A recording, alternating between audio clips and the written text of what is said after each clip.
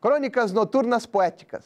Fabiana Mingoni faz iniciar a semana de forma leve e sorrindo, com muito humor e poesia, para você se esquecer das tensões do dia a dia.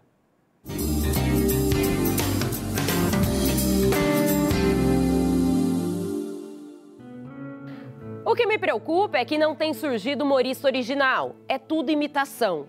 Ari Toledo, humorista. Amigos meus, minhas amigas, eu vivo procurando onde mora a alegria. Eu sei muito bem que tem casa, tem lugar e tem moradia.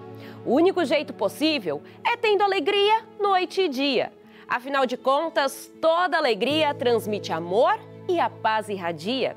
Sei bem que uma piada nunca vem pronta ou tardia, porque a alegria é um tempo que cura e reconcilia, onde a dor e a fé entram em sintonia. A gente descobre que quando a festa fica sem alegria, nem adianta mudar de lugar a mobília. Não funciona verificar como se sentia.